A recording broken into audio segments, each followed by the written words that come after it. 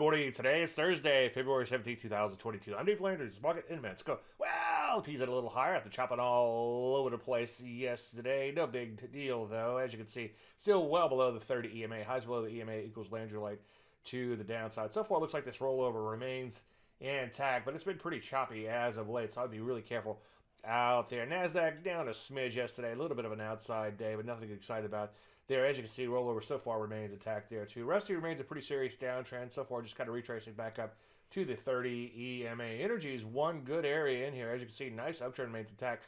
On pullbacks, we could see a plethora of setups there. So most areas still look questionable at best. Here's retail, as you can see, has rolled over and just kind of chopping around like the rest of the areas out there. Semiconductor, same sort of action too, kind of all over the place, but in general, sort of weak in here. So what do? Well, it's choppy, as I've said 1,000 times today.